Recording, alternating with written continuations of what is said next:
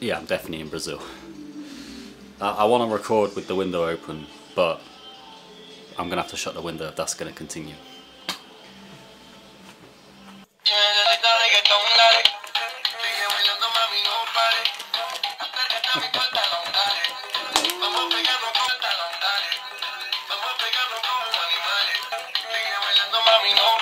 Bem-vindos de volta para novo vídeo.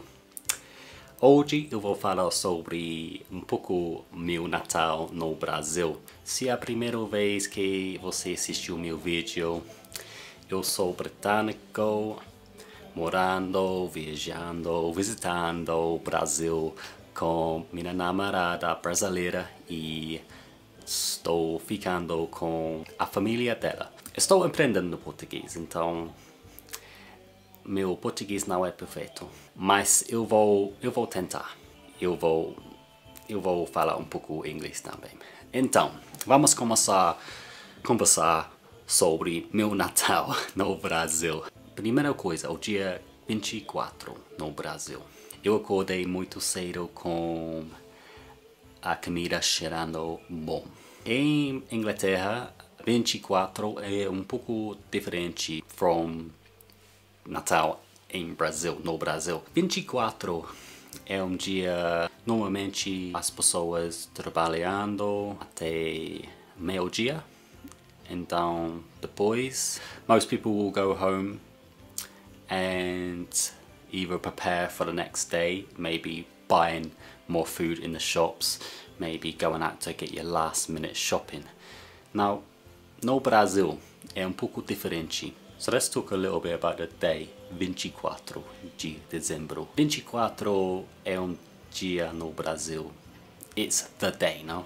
Like the day that everyone gets together and the families meet and they wait till they spend the evening together at midnight and they have dinner at midnight, which is completely different in the UK. 25 is the day that we celebrate and we have our big dinner. Obviously, I woke up on the 24th in the family of my girlfriend's house and her mother was cooking food very early, starting very early to prepare for the big dinner. And that is like something that I'm used to on the 25th, like where the smell of Christmas dinner is, it starts early and you think, yeah, it's Christmas today. It's Christmas. So yeah, I already felt that, you know, 24 was special in Brazil. And a little bit different to what I'm used to in England. Como foi meu dia 24 no Brasil? So I decorated the house a little bit. I decided that we were gonna buy some more decorations for the house and we put some lights up around the house just to get a bit more into that Christmas spirit. And I also did a little bit of cooking. So in England is a little tradition of mine to make some little snacks for Christmas. Usually this consists of like a tipo linguiça, porco com cranberry. I don't know how to say this in Portuguese, but I mix these two things together, then I roll them in a pastry to make what we call a sausage roll. Normally we have this in England without the cranberry, but when it's Christmas time, I feel like cranberry is quite a seasonal flavour.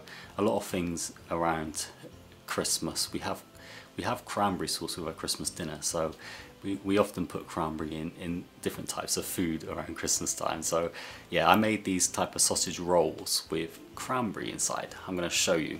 Come closer. I'm going to show you. So it's like a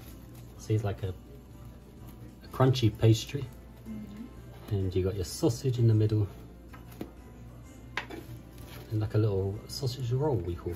As you can see, the sausage meat inside is quite red because of the cranberry. I also made o famoso gingerbread man. So the gingerbread collection is complete. A random dog in there and another random dog, but it's time to put them in the oven now. Yes, so I made these as well. I wanted to contribute a little bit of something from England to the table here in Brazil. Also made a little bit of mulled wine, which is another little traditional thing we have in England. It's tipo vinho com canela e laranja e não sei esta palavra. Is a type of I forgot the word. It's kind of like a herb. Oh, we call it clove. Enfim. So I made this as well, and I had a little bit of this to drink throughout the day, you know, just to get in that Christmas spirit as well. And as it came to the evening, we were expecting to spend it with some of Tammy's family. Of course, more people came than expected. I feel like this is quite typical in a Brazilian family, that more people come than you expect to come to family dinner. So we had quite a few people at the table. Not loads, but quite a few. Let's talk about a comida do Natal. So you guys have a meat here, a type of bird here called chester. Não é frango, não é peru, mas é chester. Estou pouco confuso com a chester, porque eu nunca ouvi sobre a comida chester, a pássaro chester.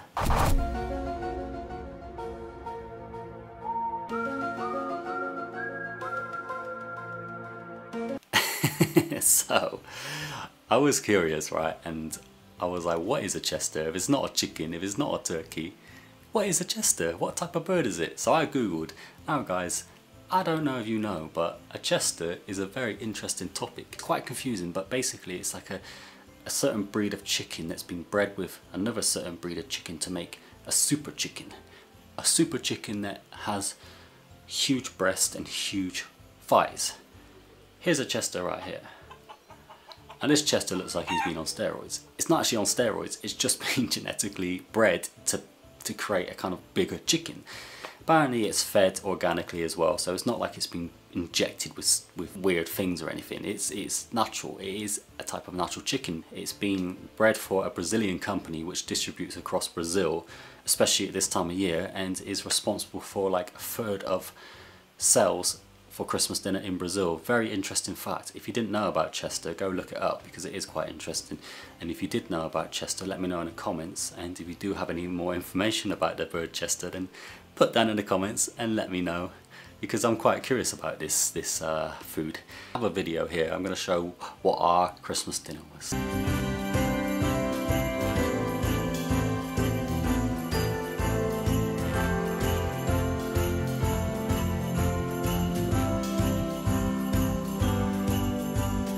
Comida foi gostoso, muito gostoso.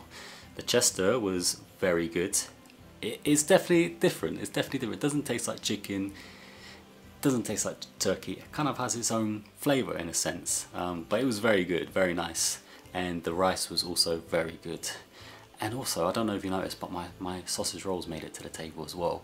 I think I confused the Brazilians with this sausage roll, but they did like it. I think they were just a bit confused by the idea of having like linguiça com cranberry. Was a little bit different for them, but apparently they liked it, so that's good news. And also Tammy's grandmother loved the gingerbread man, so I got the approval on those. Probably gonna have to make some more as well. But they were approved of, they were approved. So yes, in Brazil you guys wait till midnight to have your dinner. We waited till about 9 PM to have our dinner, which for me is later than usual. You know, for a big dinner I was waiting all day. Big expectations. My first Christmas dinner in Brazil. Had to wait a long time. Admittedly, I did struggle a little bit.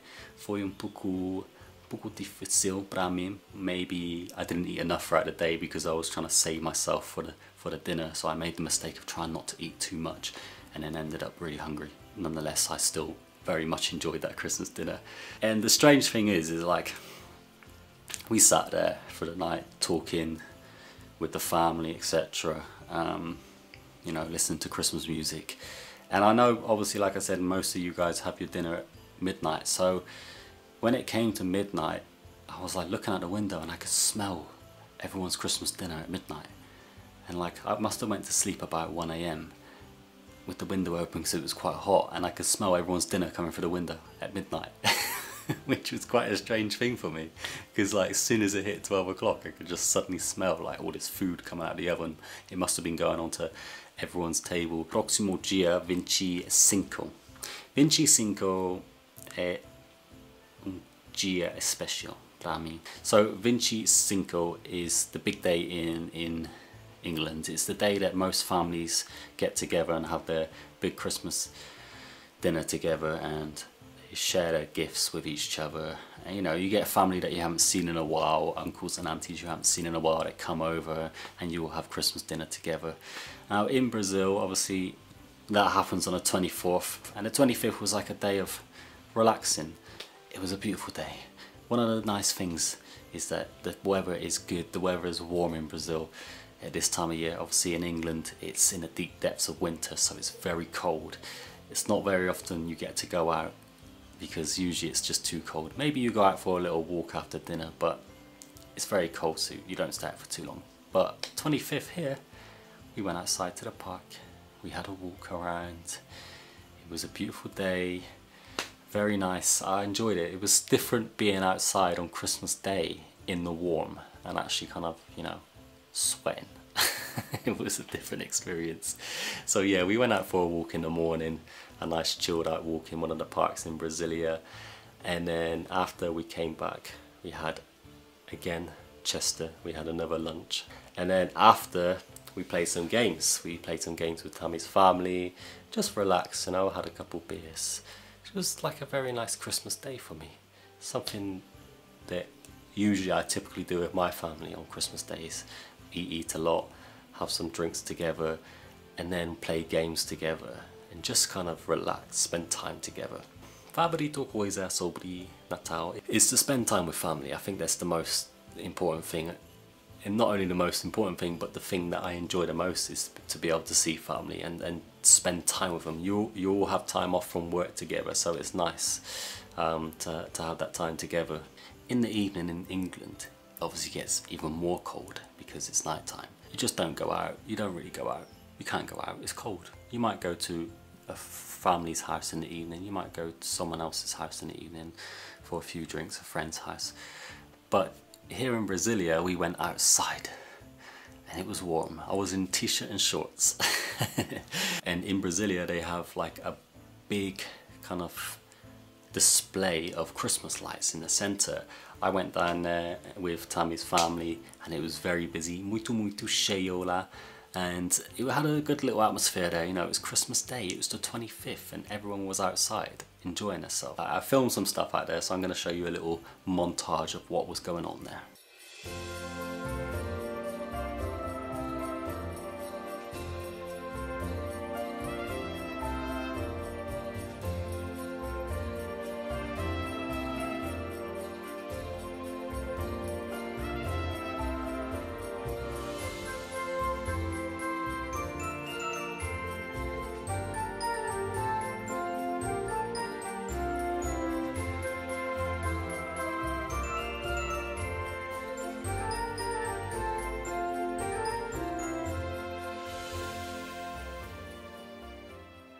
Muito lindo, muito lindo.